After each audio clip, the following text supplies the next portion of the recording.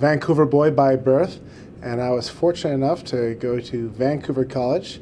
But I didn't appreciate football early on in high school. I was a soccer player. Now, as I got through high school, I got bigger, and I kind of outgrew soccer, and at the same time, I thought I could get a little bit more exercise, so I joined football. They were eager to have me out. I was a big kid, I had a good body, and I impressed them with how awful I was. I played out the season, done. All right, I tried it, not my cup of tea. And that spring, the football coach for the varsity team, Todd Burnett, he's still there coaching the Fighting Irish, he got me into the weight room every single day after school. I went from being lost on the field to being one of the biggest, strongest guys out there. And then I started getting noticed by American universities.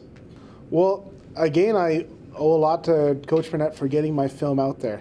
He knew the system, he knew how recruiting worked, he got my tape out everywhere, and he tried his best to work through different networks to find where he had a connection, where he could develop a connection to make sure that my film got watched.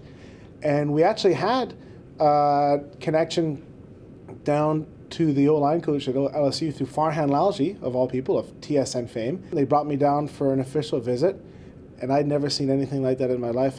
Now, besides just playing for their football team, I actually want to show you a quick picture here. You had some killer hair in your university days, appropriately nicknamed the mullet. Well, the hairstyle, the mullet, actually came about in my grade 11 year.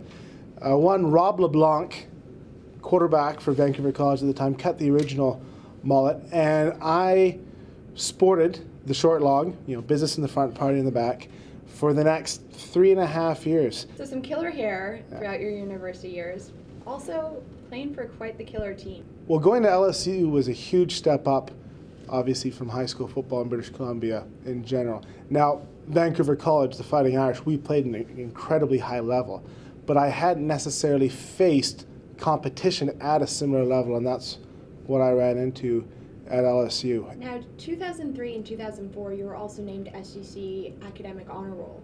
Well, I went down to LSU to play football, but also for an education, to earn a degree. And I was very lucky that LSU had such a great student-athlete support program. I took advantage of the fact we had a great study hall, we had tutors available for all of our classes, we had class checkers who kept me honest. Although I didn't really need it. I went to almost every single class, rarely skipped a day. I paid a lot of attention to the real reason that I was there, which was to go to school.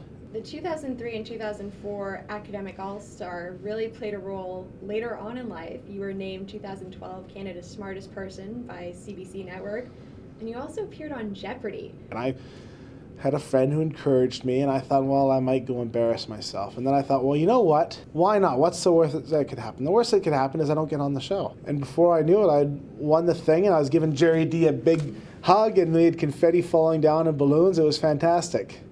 Now, Jeopardy! That was another really exciting challenge, and I got to meet my hero, Alex Trebek, in the flesh, and then I was back to football. I had a great home here in Hamilton. After my third season, I'd played out my first contract. I chose to stay here in Hamilton again because I wanted to stay here. I wanted to stay in the season, in the system, because I saw the development that was going on the team. I saw the direction we were going. I could feel it. Now I'm a Tiger Cat in my blood. I've played for this team. I've sweated for this team. I've really gotten hurt for this team, and I can't wait to win a cup.